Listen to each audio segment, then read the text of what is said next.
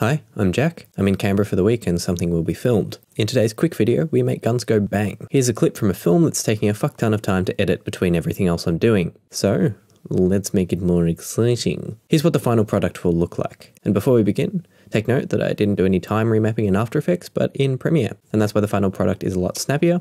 I will not be showing how to do bullet hits and blood effects in this video. Now there are 4 visual elements to a gunshot. You can find stock resources similar to what I'm using for free online. Otherwise you can fork out the cash for visual effects packages like Action Essentials or Triune, otherwise known as Film Riot's fantastic muzzle flashes pack. The first element, the muzzle flash. Jam this fucker where the gun goes boom, resize if necessary, change the blending mode to screen, recolor to match the scene. I'll do this later because I forgot. Second element, the smoke. If there's motion in the shot, track a stationary object. You can use After Effects inbuilt tracking or the free Mocha plugin. I use Mocha. Just define an area, track forward and ahead, copy data, paste to a null, making sure the playhead is at the start of your composition, jam your smoke in, fuck with the color, fiddle with the blending mode, parent it to your tracking, and boom, it moves within the space.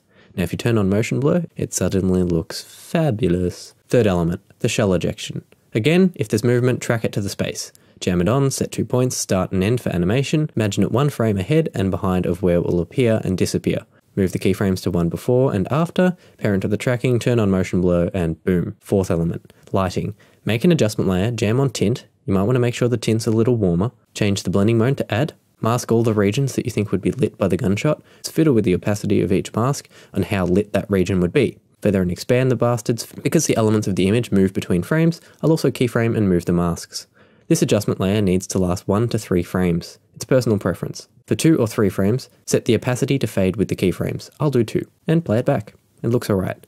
If you nail the sound, you can really sell the effect. Here's the final clip again with rudimentary rough sound using Film Riot's Total Guns bundle. And have fun shooting shit. Pew pew. Bang bang. Bye.